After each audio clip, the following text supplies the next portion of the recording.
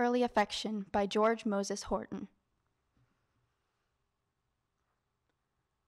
I loved thee from the earliest dawn, when first I saw thy beauty's ray, and will until life's eve comes on and beauty's blossom fades away. And when all things go well with thee, with smiles and tears, remember me. I'll love thee when thy morn is past and wheedling gallantry is o'er, when youth is lost in age's blast and beauty can ascend no more. And when life's journey ends with thee, oh, then look back and think of me.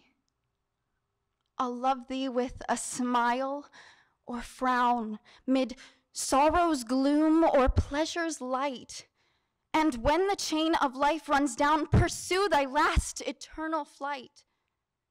When thou hast spread thy wing to flee, still a moment, wait for me.